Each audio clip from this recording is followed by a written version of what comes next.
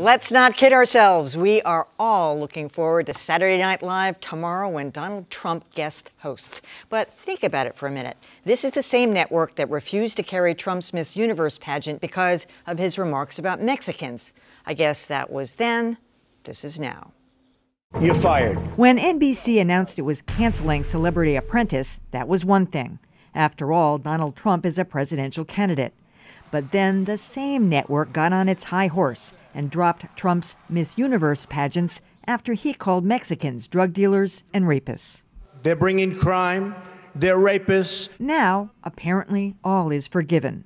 Perhaps the Peacock network is willing to let Trump preen because there's no doubt he will draw huge ratings. Hi, I'm Donald Trump, and I'll be hosting Saturday Night Live this week. That was one promo NBC released this week, but another one made it clear he will be taking some potshots. Because of equal time rules for television, Mr. Trump can only speak for 4 seconds in this promo. So let me just say this. Ben Carson is a complete and total loser. NBC claims releasing that promo was a mistake. I don't think so. As for the equal time rule, let's just say it's squishy. NBC has allowed other top-tier candidates time on SNL, too. All anyone wants to talk about is Donald Trump. Donald Trump? Isn't he the one that's like, you're all losers? Hillary Clinton must have been clairvoyant. Then again, it was a pretty safe bet that Trump would call someone a loser.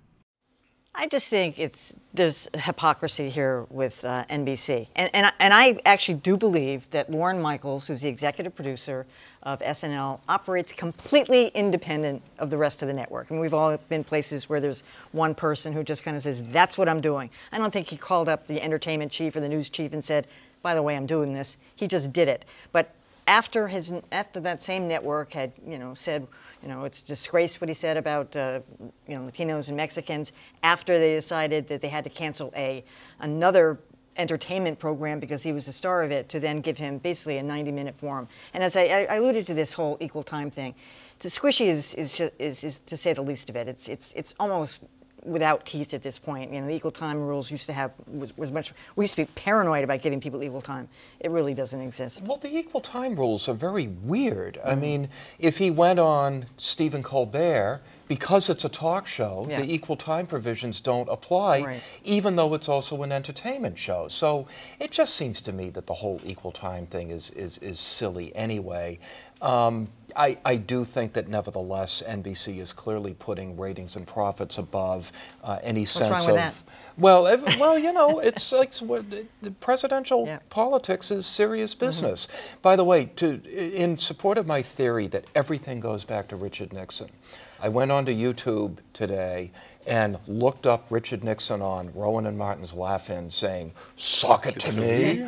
And that was only 9 seconds, but that's where it all started. It always starts with Nixon.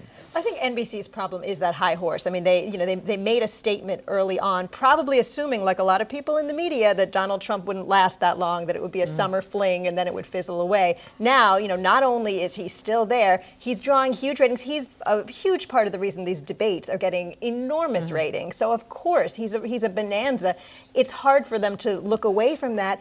One credible argument I've heard is that if SNL had more Latino cast members, Latino writers on staff, maybe there'd be a little bit more internal pressure against Lorne Michaels, and maybe this wouldn't have happened. It's also coming at an interesting moment when Trump's poll numbers are down. He's been passed by Ben Carson, and I think you're starting to see a little bit of what people thought might have happened in the summer, a little bit of a tiredness, a little bit of a, let's move on. His performance in the last debate was not vintage Trump, I think. So it's going to be interesting to see whether this entertainment context can rev things up a little bit. I do think NBC has totally opened itself up to accusation of hypocrisy, and I think that's a very real thing. It is interesting to see when standards are applied and when they are not, and time has a way of healing those issues. Well, I mean, I agree with everyone about the hypocrisy point, but I got to say, and I sound like a total old fart here, I know, which I kind of am or am becoming, but I am so sick of people running for a very important job, going around and doing these really soft entertainment appearances. I get your point that it started with Nixon, but I saw a tweet today, Hillary Clinton her official Twitter account retweeted an appearance she made on Jimmy Kimmel, where they were talking about hilarious names for a first husband if she's elected. You looked at it? No, I didn't look at it. I saw it and I got all crusty, and then I moved on to something else.